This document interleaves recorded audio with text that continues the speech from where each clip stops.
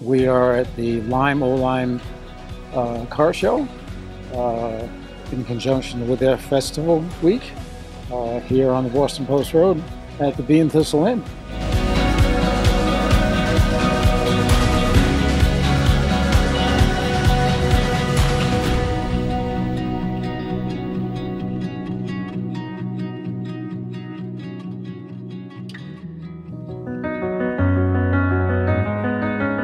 I bought our 1946 Ford Woody Wagon.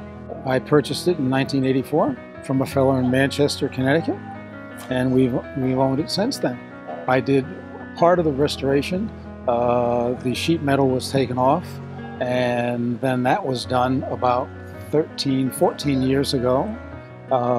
When the sheet metal was off, then I restored the wood, and the left rear quarter was much darker than the rest of the car, so I took it down to the natural wood, and with a friend we mixed up a stain to match, and then I put 4 coats of marine varnish on the left rear quarter and 2 over the rest of the car, and since then I haven't had to do anything but dust it.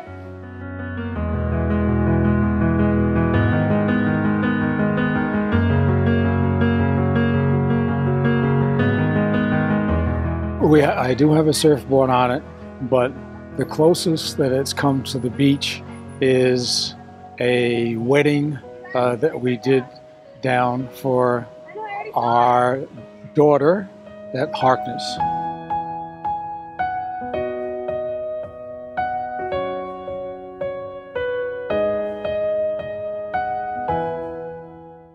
Yes, I have been asked many times as far as whether it's for sale. And of course, the first thing I do is look at my wife and say, you know, we coined this our 4th child, so I don't think we really want to get rid of it.